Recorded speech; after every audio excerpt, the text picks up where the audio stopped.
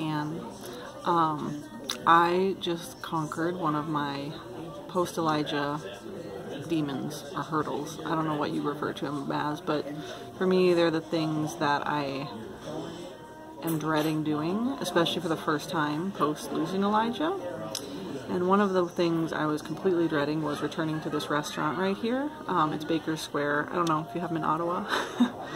They have really good pie.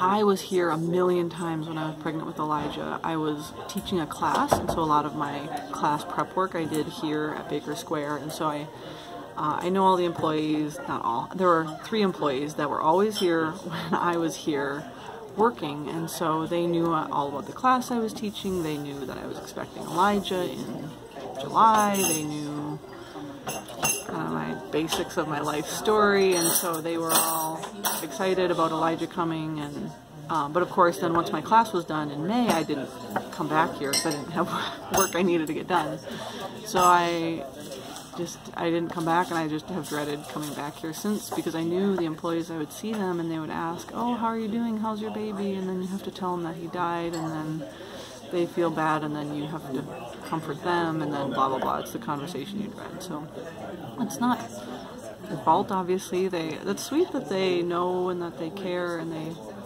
wanted to know about Elijah, but then you have to tell people you don't really know very well about your baby dying, and it's not fun.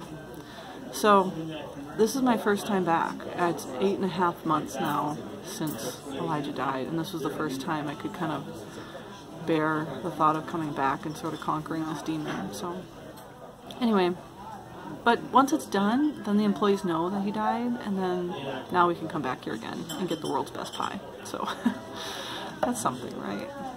Alright, talk to you later, Becca.